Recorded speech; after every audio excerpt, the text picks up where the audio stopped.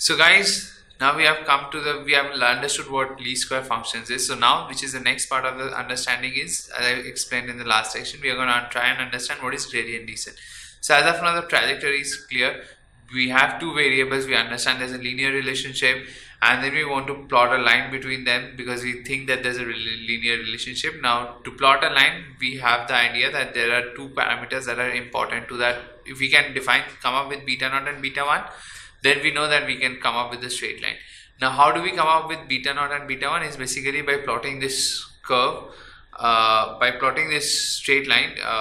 So guys, now we are into the third session of the lecture, which is into how to do the gradient descent thing. Now, before this, we have already kind of established why we need to do gradient descent. We have explained the problem as such as of now, which is that there are two variables. We think there's a linear dependency between them.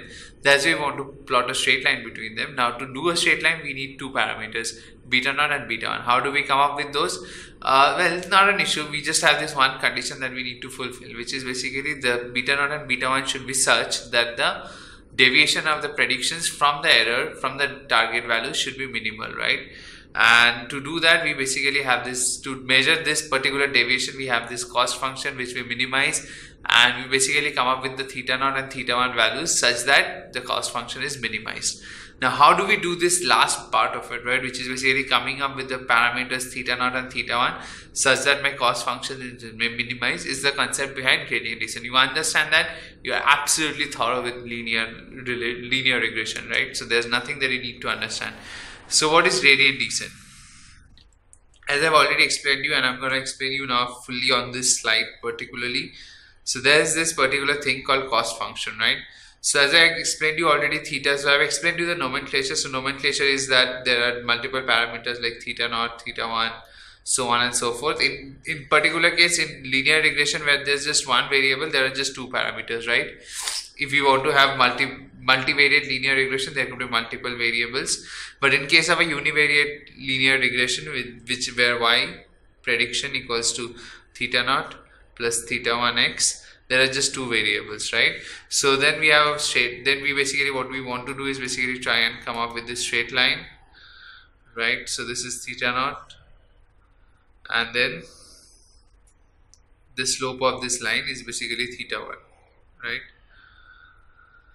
So our prediction line is like this, and this is a y variable, this is a x, and this is what we want to come up with. We want to come up with such that the deviations are minimal, right?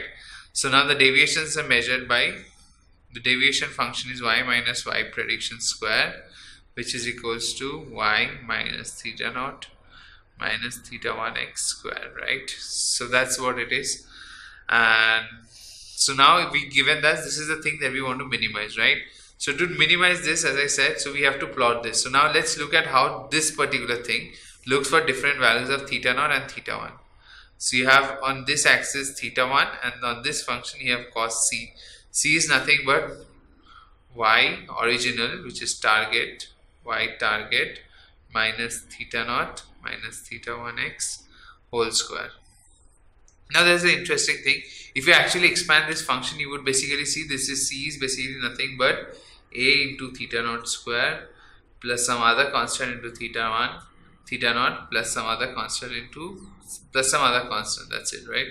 So that's how c would look like in terms of theta naught.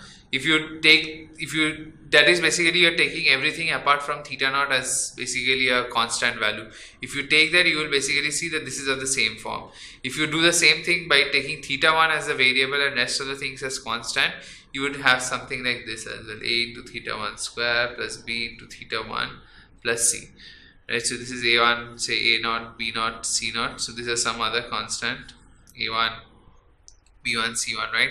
So there could be different constant which basically says this, but the underlying concept is same, right? So your cost function is basically nothing but a quadratic function of your theta values, right? So then if you plot that, this is how it would look like. So please keep in mind that this is a plot between y versus x, and this is a plot between cost function and the parameter. Now to do that, what I'm saying is I basically want the corresponding value of theta naught such that my cost function is minimal, right? So basically I want to get this value of theta. So this is a theta prime. This is the one that you care about. You want to kind of get this value of theta. So one way is obviously, as I've explained, you basically do this, you solve this equation, right? D of C of theta not equals to 0. You basically solve this equation and you kind of come up with this particular value. That's one way. Now that is one particular way of doing it, and that's perfectly fine. There's another way which is very common and which is something that you will use up in a lot of linear regression. You can basically solve the same problem in linear regression using this technique called gradient descent, which you can also use in some other kind of algorithms. Specifically when you go to deep learning and all of that, you will see that gradient descent is something which is extremely popular in case of deep learning. So in this particular case, there was one way where we solved in least square method. We basically had this number of 3-4 equations and we solved using them. In this particular case, we are just discussing another technique, right? So just don't get worried. So as of now, what you have learned is basically the same thing. You're trying to come at this particular value. The one value is basically you can directly solve that. Now problem is if you have a lot of values, right? So in earlier case when we did simple linear regression, we had two values, right? We had two unknowns and we had two equations, and it's easy to solve two equations. Now imagine solving 100 equations or probably 50-60 equations, right? Because if you have 50-60 variables, right? In this case there's just one y and there's just one x, right? But in case of multivariate, you would have one y, but you would have probably 50-60 different x values, right? Different features. Now in those cases there would be not only theta naught, theta 1, but there will be theta 1, theta 2 and till so on and so forth till theta 50. And in those cases, if you are trying to solve 50 linear equations, that might be a bit cumbersome. So in those kind of cases, we basically take another approach to solving the same problem. This problem is called gradient descent. Now gradient descent, if you want to understand the concept, is very similar. It's very simple. Imagine a ball. So imagine a ball like this, right? If you start a ball like this, it would basically come down, rolling. It would go up here, then it would come down all the way here, and then slowly it would basically settle down at this point, right? So that's basically the concept of gradient descent. If you leave a ball at this curve, it basically goes down till it settles here, right? And this is the concept, which is exactly the concept behind gradient descent. So at every point in this curve, you have basically this direction of movement of the ball is along the gradient, along the direction of the gradient. Now gradient is basically the tangent to this curve, right? So at every point the direction in which the ball moves is basically nothing but the direction of the gradient, right? And that's what you basically want to do. If you want to kind of come up to the minimum of this point, you want to start off at any random point, and from that point you move in the direction of the gradient, right? If the gradient says move this direction, you move this direction. Then you come to some other point and then you move again in the direction of the gradient at that point. And your assumption is that if you kind of keep on doing this, you will basically kind of come up to this point, minimum point, right? So that's the concept of gradient descent. Now how much do you move in the direction of the gradient? That is something that is important, right? And that is defined by a particular parameter called learning rate. Learning rate basically says that how much do you move? Okay, I get the point that I need to move in the direction of the gradient, but how much do I need to move in the direction of the gradient? So obviously you can have a very high learning rate where you move very vastly, but the problem with that is if you move fast enough, so you basically go here and then you go here and then you probably go again here, right? So you basically probably bounce back or oscillate a lot of times before you kind of come to the point. The problem with a small learning rate is basically you kind of start and move very slowly, right? But you would obviously not oscillate as much. If you have a very high learning rate, you go up and then again up and then again up and then again up, right? So you kind of have the oscillations a lot more number of times. So that is a concept of as such behind gradient descent. Now to mathematically formulate that, now let's again draw the curve first. So this is, please keep this in mind that this is a curve of, this is a plot of cost versus theta, right? Not y versus x. Your y versus x is a straight line, right? You're trying to plot that. In case this is a plot of cost function versus theta. So in case of cost versus theta, so this is the curve and this is the minimum point that I want to get into. And what I'm saying is at any point you start off with any particular value of theta, you basically measure the value of cost function at that point, you calculate the gradient. The gradient is given by dc of d theta, right? At theta naught. At that starting point, right? You calculate that, you move a learning rate, and you basically, what you are saying is This is your parameter, and there's a parameter called learning rate. So you basically, this is the direction of the gradient, and the direction of the gradient you basically move by the amount of times, which is learning rate. And once you move that, you basically have your new theta. Theta new equals to theta s minus theta s is where you started off, right? So theta started off in the direction of, so theta new is basically theta s, which is your starting point, minus small movement in the direction of your gradient, right? And you come up here, right? And then you can again calculate, this is your now theta s, and you again calculate the same thing, right? At this point, what is the gradient? And then you calculate the movement in direction of that gradient, and you come up to this point. So that is the whole concept behind gradient descent. So this is exactly the equation that I've shown you. So at every point, every iteration you do, you're coming up with a new parameter theta, which is basically the old parameter theta minus the differentiation, the direction of the gradient movement into the learning rate, right? And you can basically so the rest of the part of this algorithm is basically just saying that what the optional parts of it, which I'm sure you would want to kind of go through at your time. If you don't get it, go and ask your instructor. This is something which I personally think is something you should, if you have a very basic, if you have done maths and statistics, any kind of maths kind of background in your class 11th or 12th, you have calculus background, this part is something that should be extremely easy for you to get. There's nothing big in it. So gradient descent is something that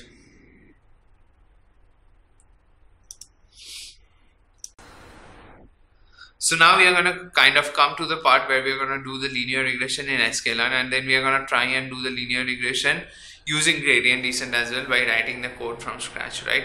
So first sklearn, obviously the most important thing that sklearn is, I think probably before we kind of get into everything, I want to kind of tell this thing that sklearn, which is the scikit-learn, I'm not sure if you have used it in your previous sessions as of yet or not.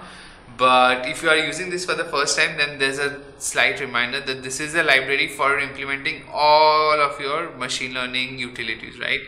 So scikit-learn, sklearn is the one that houses all of the machine learning powerhouse algorithms that can be used. So we are going to use that to kind of implement sklearn. So all of this gradient descent and finding the best cost function, you don't have to do all of that, right? All you have to do is basically take your x, y, pass that to this function, and it would give you the best possible values of beta naught and theta 1, and you can just directly use that, right? So frankly, you don't need to do any of those gradient descent or solving the linear equation, nothing of that sort. You don't have to write code for any of that. So that's the best part about sklearn. But while it offers you that whole ease of usage and all of that, one thing to keep in mind is that because of the ease of usage that comes along with it, there's a very easy possibility and very high possibility of you kind of losing track of the entire algorithm, right? Losing track of the things that you need to learn along with the algorithm. So obviously gradient descent and all of that is something that I would definitely recommend for you to kind of get through with. Although you don't need to understand that deeply to kind of do that in sklearn, right? So that's a disclaimer. But now let's kind of see what you have to do in sklearn to implement the linear regression, right? So first you take your x and y, which is nothing but your pandas data columns. So now we are going to see how it is implemented in Python. X is your lot area, y is your sales. So now we are going to import the linear regression model from linear model, and then we are going to do regressor equal to linear regression, which is basically instantiating the class. And once we instantiate the class, then we are just gonna call the dot fit function, which is something that you will see. So all of the machine learning algorithms that you would use in sklearn are basically structured in the same way. You basically first call this class of function, call this class of algorithm that you want to, you first import that. Once you import that, then you basically instantiate a class with that, and once you instantiate a class with that, you just say class dot fit, and that's it. So once you do that, then you can basically use dot predict. So there are a couple of functions which we'll probably see in a while. So, but the structure of all the machine learning algorithms that are implemented in sklearn basically have the same structure. If you want to do linear regression, if you want to do some other very hi-fi machine learning algorithm, all you have to do is basically first import that. It could be linear model, it could be some other module as well. from sklearn dot whatever module it is in, import the machine learning algorithm. Then you say you basically instantiate that in a variable, say model equals to that thing, and then you do model dot fit, and in dot fit you pass x and your y. So as long as you're doing supervised learning, this is exactly the same structure that you're going to follow. So then you basically, this is the second thing. Once you do dot fit, then you can basically do dot predict, and in dot predict you basically pass the independent feature and you just get the dependent feature as an output. Just to keep in mind, one more thing that I wanted to probably mention, which is that we have discussed as of now two different ways to kind of do the finding out the values of theta naught and theta 1, right? One where we first explained was where we used method of least squares and we kind of solved linear equations, and the second idea we discussed was gradient descent, right? So both of them are equally usable. By default, linear regression uses the first method that we have discussed, which is basically solving the linear equations. You can basically use gradient descent as well. That's just a field that you have to kind of, that's just one of the possible options. So as long as you say that solver, probably it goes by the name solver or something, just check that. So once you specify the solver and you say that you want to use gradient descent as the method of optimization, then you will basically be using gradient descent. By default, as of this current version, it does not use gradient descent as the by default solver. So then you do regressor.predict. Once you do dot predict, then you can basically see that this is the straight line that you get, which is the one that you have come up with, right? So your machine learning algorithm has predicted for you. Just to kind of keep that entire thing in context, the only thing that the machine learning algorithm did was basically come up with the values theta naught and theta 1. How did it come up with it? It basically made sure that for given that particular theta naught and theta 1 values, the deviation of the predictions from the target values was minimal, right? So that was the only condition that we had imposed on our machine learning algorithm, and based on that condition, that constraint, it came out with the best possible values of theta naught and theta 1. So now we can very clearly see that whole initial problem that we started off with, which is basically something that what is the ideal price of a 14,000 square feet house. Now we can clearly see that that's probably somewhere between 200,000 to 225,000, right? So that's absolutely awesome, right? Because we were not very sure how to do it, because we were not sure if there were just two houses, if there were outlier houses exactly at 14,000 square feet, what do we do with that, right?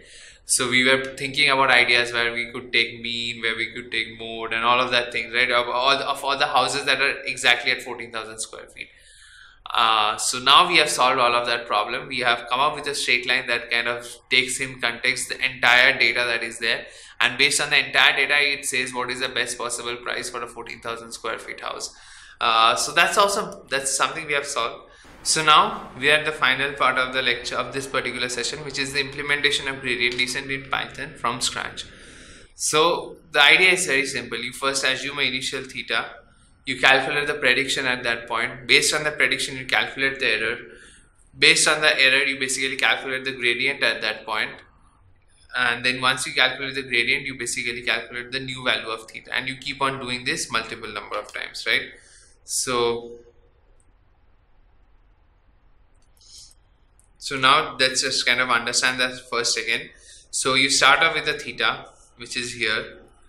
And for that particular theta, say you calculate the C value, right? So this is for you first you need to, for calculating C, you need to calculate y pred. Once you calculate y pred, then you need to calculate C, which is y minus y pred square, right? So for all possible values. So first you have to calculate y prediction for all possible values, then you calculate the cost function.